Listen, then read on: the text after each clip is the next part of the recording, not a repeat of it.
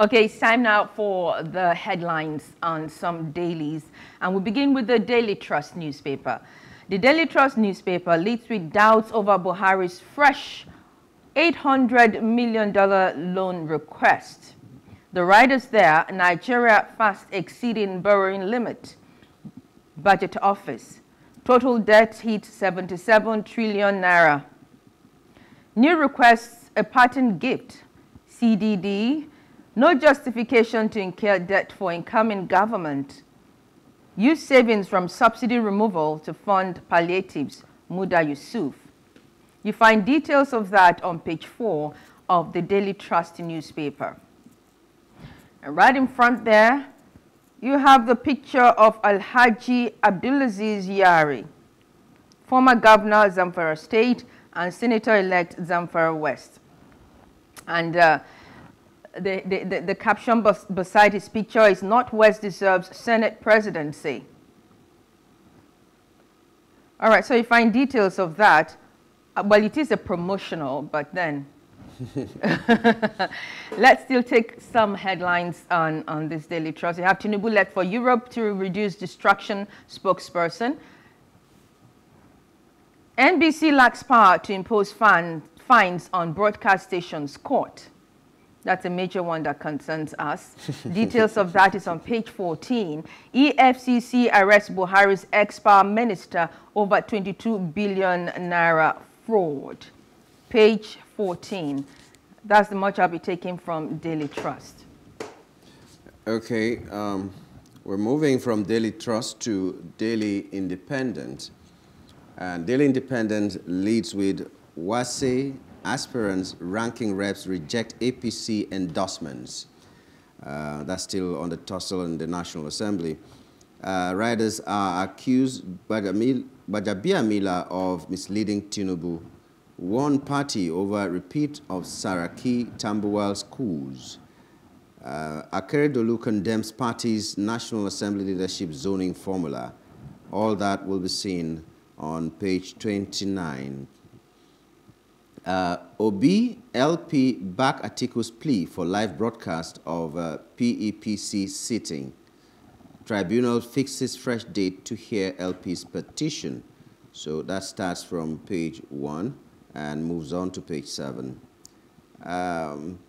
Senate indicts AGF, NAFDAC, 45 MDAs for financial infractions. That can be seen on page 7. Still on page 7, we have Nigeria, 59 others at risk of missing maternal newborn SDGs targets. On page 6, you'll find stories like Buhari seeks Senate approval to borrow $800 million.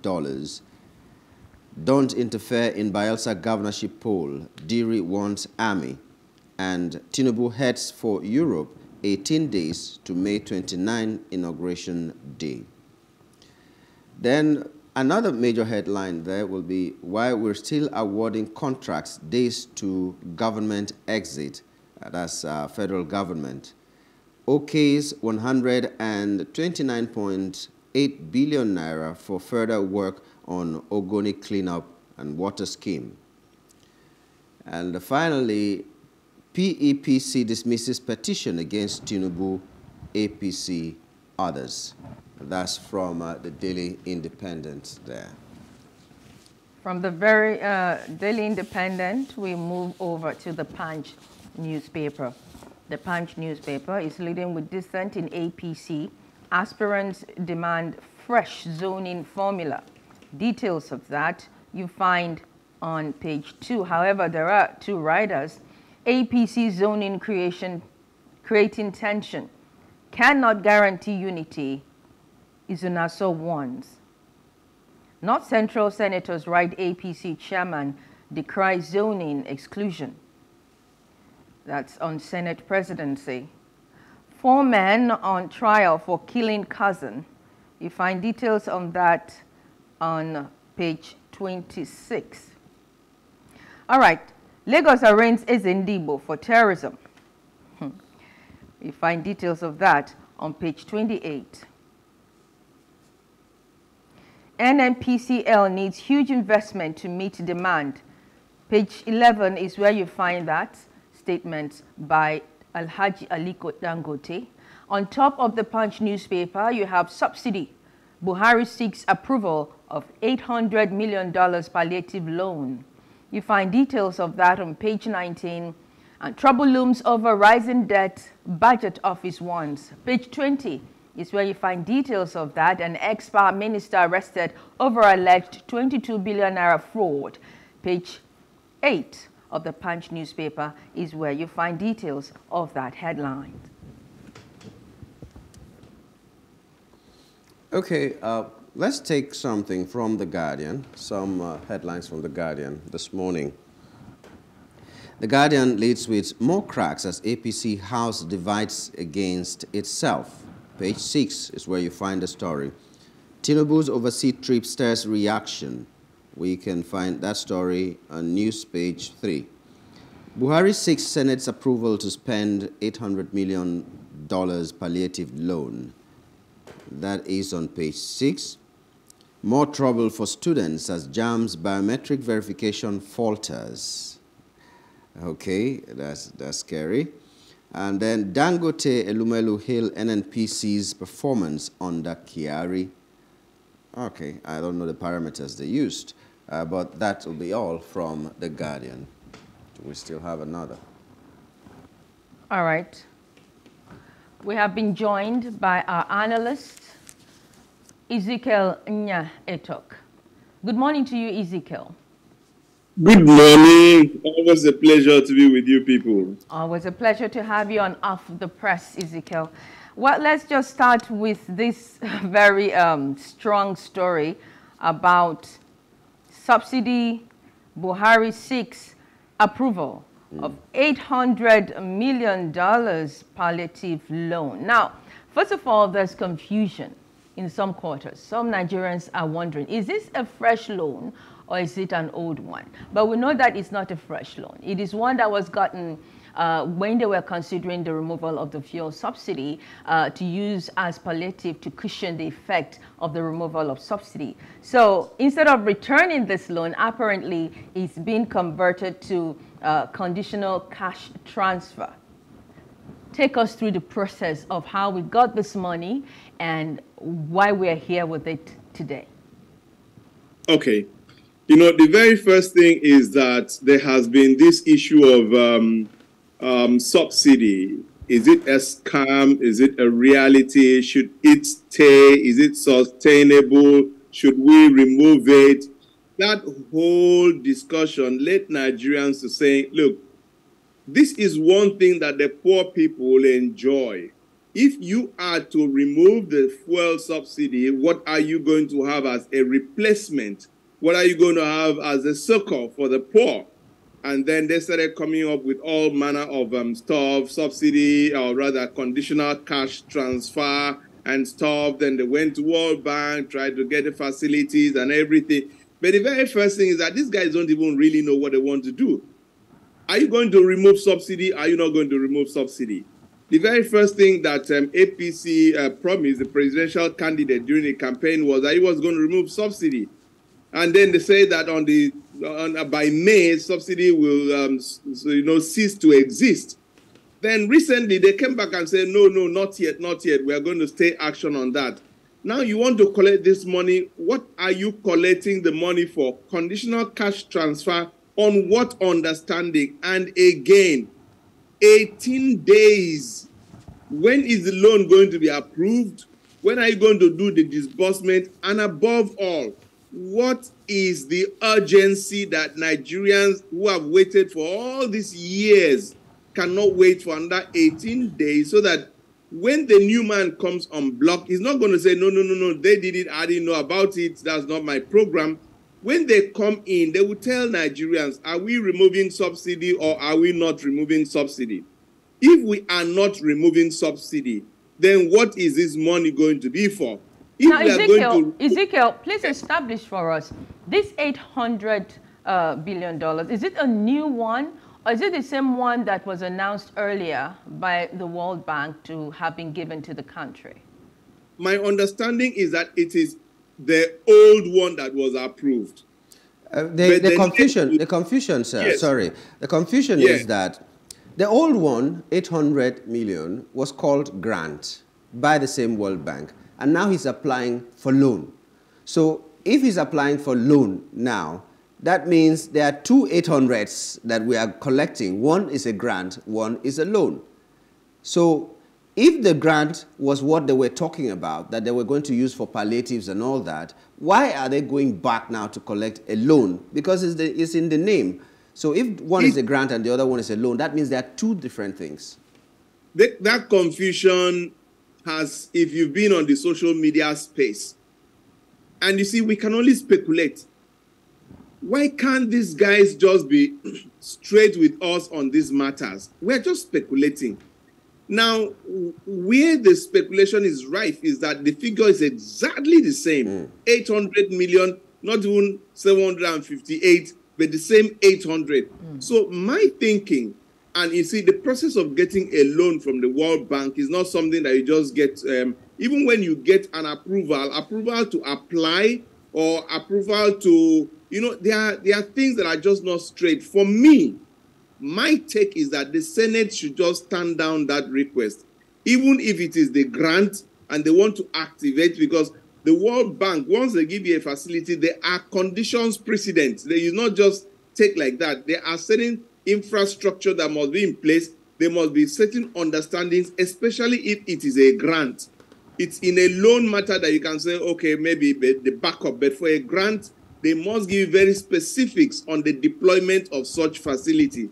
So I think that whatever it is, whether it was a grant or it is a new loan, I think that we as Nigerians, we owe this nation the duty to say, no, leave it for the incoming administration. When the new administration comes, we must interrogate. We're not going to have this situation where we leave government to government. No. There is an office that is higher than the office of the President of the Federal Republic of Nigeria. There's an office that is higher than the government of Nigeria, which has the three arms, the executive, the legislature, the judiciary. That office is called Office of the Citizen. We are the employers, and no responsible employer just sits back and says, okay, I've employed you as the managing director of this company, so go ahead and do as you please. No. There's a board. We are like the board, and you must come to us and report. And where there is need for interrogation, the board can call you up anytime and say, why do you want to do this? We don't interfere in the day-to-day running, but we interfere in the policies and in the directions and the end game, to the end that we, the citizens, are the better for it, which is the essence of democracy. So my bottom line of this matter is that we should tell the government to stand down, or the National Assembly, stand down. Let the new government come, and when the new government comes, engage with us and make it very clear what you want to do and how you want to do it. But isn't it interesting that as the president is seeking this $800 million palliative loan, you also have the budget office warning that trouble looms over rising debt for the country? You see, the budget office should shut up, with all due respect. They should shut up. You see, this is what you find in Nigeria, and it actually irritates me. When this man was in office and we, the citizens, were shouting ourselves hoarse, they were keeping quiet and trying to justify many things. They are taking too much loan, borrowing. And let me tell you, there's nothing wrong in borrowing. I wanted to be a governor. You can't help borrowing. I'm a businessman. I'm a private sector businessman. Okay, but borrowing has certain rules. One of the most fundamental rules is that the circle must close. The circle must close. What that means is that you borrow, you implement, you do all, you return. So you need to show me how that loop closes. How do you intend to return the loan? How do you intend to repay the loan? As a businessman, I'm into real estate. I'll tell you that, look, I need about 500 million to complete this estate I'm doing. Look at the cost benefit. I am doing the sales. At the end of the sales, I'm going to raise about $1 billion. I can return your money. I can pay you off, and then I can have a profit left. They look at it. They look at the feasibility, the viability, and at the end, they say it makes sense. I am borrowing for production But if I am borrowing to pay school fees, I'm going to tell the people, how am I going to pay back the school fees? It's not going to work. You don't borrow for consumption. You borrow for production. And that is the problem I have with Nigerians. You want to borrow 800 million for conditional cash transfer to give to people. It sounds very good, but you are so dishonest. Who are these people that you've been giving to? Who are they? Go to the street, ask anybody about conditional cash transfer, and they're like, what's that? They don't even know what it is about. They're like, what's that? What's that? And then you now want to go and borrow 800 million. I think that the time has come when we as citizens need to sit up, interrogate the systems, and ask government questions, and don't allow them. We have to start to occupy the National Assembly if they start to take decisions that are against the larger interests of the future of our young children. So to some of us, November 1, I'll be 60. You can remember, you can tell that I'm already on the other side, which is what happens to most people in government. But what about your children? What about I have a grandchild. What about my grandchildren? Where is their future? We need to think for these people and have a heart for them. These guys are borrowing too much. They are borrowing and frittering away the money. And at the end of the day, they are stripping the future of our children to enhance their own very, very ungodly present. We will all jackpot and leave the debts here. Okay, now, there is tension in the APC because of the zoning and the anointing of some candidates vying for the Senate presidency and the speakership of the of the House of Representatives and all that. But let me combine that with the fact that the president-elect, who is sort of like putting everything together, has traveled less than 20 days to the inauguration.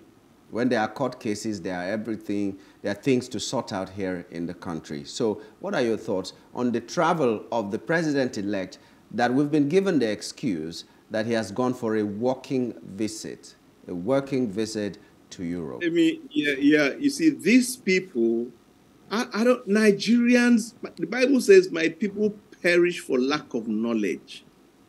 When people at high level make very irresponsible, uninformed statements, it actually irritates me.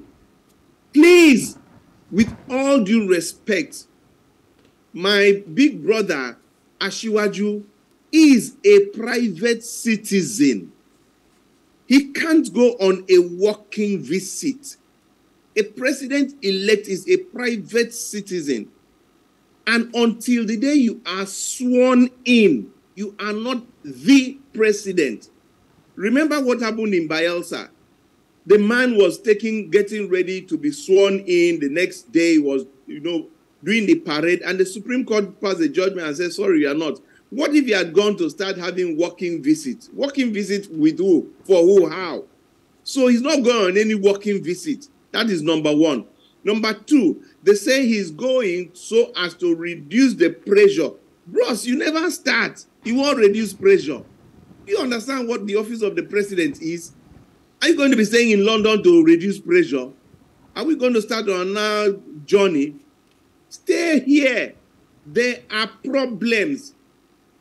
What if the court says you should come and appear if you are summoned as a witness?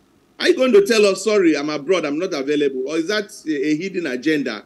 Number two, the National Assembly leadership that you know that you should be interested in. Isn't that the time for you to do this nocturnal, meetings, my guy, please leave this for me? You are the only person that can intervene, and people, because of you, they will, sheath their sword. That's the only thing. So I don't really see the wisdom. I don't see the sense. And number three, only a very, very irresponsible investor will talk to somebody who has not been sworn in, somebody who is in the Supreme Court, unless the person is an opportunist. But somebody who is a genuine investor will say, sir, it's just about 22 days, no problem, just hold on, we'll talk after. Be sworn in first. Even if the court will remove you later, it means that you have a signature to sign because you're already sworn in. So when you look at it, and of course, the unsaid story is, could it be possible that he's going for another health, checkup? And You know, I wish it was something that I could laugh over and tell my people, I told you, you know, that is do you understand me? But unfortunately, I can't do that because it affects me. It would be like my laughing at myself. It's like smiting my nose to spite my face. My prayer is that whoever, if he's going to be eventually the president that is sworn in and is our president, my prayer is for divine health so that he will stay back here and do the work. The work is enormous. You know, people talk about Tinubu. I always remember my mother, and I can't forget. This woman was a young lady that made life hard for me, and God bless her because he trained me well. And now I had children. And then when I want to do something, say, yeah, leave them, you know, they are little children. What was I? Was I not a little child? What I'm trying to say is that the people of 20 years ago are not the same people of today. They've gotten older. They are looking at things. They are no longer as adventurous as they were. They are a lot more cautious. They are slower. So each time you talk about the Tinubu, I want to tell Nigerians to have certain level of cautious optimism because that man has become older. That man has faced a lot of experiences in life. That man knows that he's on his way out. And as a result, there are certain things he will not dare to dare. And all considered, I think we need the concern in other quarters is not just the health concern. The concern is that the courts have categorically said that, one, they will not allow frivolities. They will not want the cases to drag, and so they will have speedy trials and all that. They also have said that nobody can stand for another person. We had the case of a former governor, Lalong, who was his campaign manager of sorts, trying to stand for Tinubu, and they said, no, you cannot stand. And then the very next day, Tinubu is out of the country, which means he will not be available when the case comes up in court. So if he stalls until May 29th, is it going to affect the cases? Is it going to affect the inauguration? What is it going to affect? Or are the courts just talking? I'll tell you this. I did a video, you know, like 8 minutes video. And I think Nigerians need to know that election process does not end at pronouncement of a winner. No. After pronouncement of a winner, there is a next phase, which is the tribunal. And it doesn't end there. After the tribunal for the presidency and the governorship, there is the Court of Appeal. It doesn't end there. It ends at the Supreme Court. That's what we've got to know. So if you are happy that your principal has won, please savor that victory with cautious optimism, knowing that, have at the back of your mind that the table can turn, so that you won't have system shock if tomorrow they say they've removed this governor that was governor-elect, or they've removed this president. Just know that there's a process, and Mr. President-elect should also conduct himself as one that has certain hurdles to cross before he is final. Like Adeleke now can sit down well. After how many months in Osun State? It's only yesterday that he can say, yes, I'm the man, you know? So I think that Mr. Tinubu, probably seeing the handwriting of the world, because case day, I can assure you, case day, there are fundamental issues that must be addressed. I think that it would have been wiser and more expedient for him to hang around and show himself as a leader, show himself as law-abiding, show himself as not above the law, show himself as somebody who is going to have respect for the rule of law and follow the process, except there is an emergency which has to do with health. There can't be any emergency with I need to go and but does sort the out. court, You can't sort out this until you are confirmed. Does the court have the power to influence, say, what happens on inauguration day? Because if he just evades, this is not arrest, but he doesn't want to appear in court, and he stalls it, he stays overseas until May 29th. Guy, can the court do anything?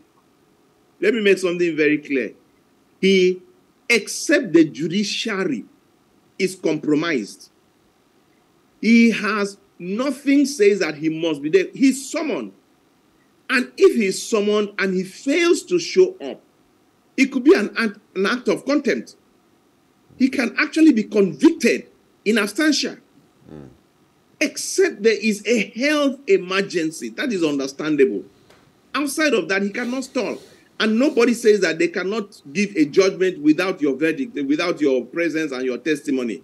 It is in your own interest to be around, if you are sure of yourself, to give your testimony and show why your victory should not be tampered with. Why do you think that Mr. Peter Obi is inside the court? In fact, there's something called emotional intelligence. It's giving your people that swag that, man, this guy, he know what he they do. I see him safe inside the court. It's a psychological warfare. People are now starting to say, oh, Brussels, he be like, say, this man read the handwriting on the run. Do you get the point? That's okay, so let's move from that story to another one. The Daily Independent, the Nigeria Guild of Editors lauds court for stopping NBC imposition of fines on broadcast stations. There, Justice Omotosho yesterday at the Federal High Court in Abuja, telling the NBC you do not have the judicial powers to fine broadcast houses in Nigeria. Talk to us about that. Yes. You see, in Nigeria, this question of impunity is one that we need to look at very well. What makes you think that you have this, what you call the judicial powers? I have a case against you. I'm not just like your landlord. Even a landlord that owns the house, when there's a breach, he does not take the law into his hands. Worst case scenario, he goes to court. And the court says, guy, you cannot do it. Repay the man's money or leave his house. Do you get the point? Mm-hmm. When a landlord comes to your house and removes the roof because he wants you out of the house, you can actually take him to court and do a lot of things. Why should NBC? NBC is at liberty to have regulatory guidelines. And those guidelines must be attested to or must be abided. You must abide by it if you are one of the practitioners. Where you fail to comply with the guidelines, there is a legal process that you go to. And not you just sit down and impose arbitrary fine. Boom, come and pay this. And you do it not consistently. I want to ask you, assuming it was this station plus TV Africa that did the broadcast of that Adamawa lady live, what do you think NBC would have done? Now, when NTA did it, which fine did they impose on them? It's arbitrary. It does not have any guidelines that everybody can say, okay, yeah. You know, there's fairness, there's equity, there's justice. There's something you can do, and everybody says, okay, that makes sense. So I'm very happy with that judgment of the court. NBC have your guidelines, and if anybody flouts it, go to court. And there's a way the judiciary can expedite certain things, make sure the guidelines are very clear, and then your evidence is also clear. You can get judgment in a day or two. Certain matters can't be dragged. But it does appear there is a code that may have enabled the NBC to do what it does, because even the court has, condemned, faltered that code that seemed to have enabled the NBC to do what it's doing. Do you see the NBC appealing this? No. You misquoted to the best of my knowledge. The court actually contested a code that goes outside of the constitutional provision. Mm-hmm. It's just like an electoral act and the law of the Federal Republic of Nigeria. Whatever electoral act says cannot contradict. It is only legal to the extent of compliance with the Constitution of the Federal Republic of Nigeria, outside of which it's a nullity. Okay? So the Federal Republic of Nigeria has given you 4 grounds on which you can contest election. You know, you must be sponsored by a party, you must be a Nigerian, you must be of age, and there's a 4th one that I can easily. If you introduce the fee in the Electoral Act and you disqualify anybody, the guy will take you to court and he will win. You know, I think the educational qualification is one. So what am I trying to say? There is no code, there is no bylaw, there is nothing that contradicts the Constitution that will stand. So to that extent, I don't see the NBC wasting our taxpayers' money to try to change that. What they could do is try to approach the National Assembly to see to what extent there could be a constitutional amendment that will give them judicial power, which of course will be an exercise in futility. The judiciary can never cede its powers to anybody.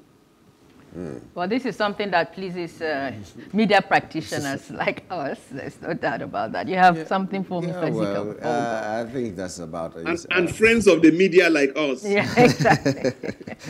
Well, thank you, Mr. Ezekiel Nya-Etok, for your time and insight. Have a great day. God bless you. Thank you. All right, so we continue with the breakfast. We'll take a short break and come back to look at our very first hot topic, which borders on the security situation of the country. Stay with us.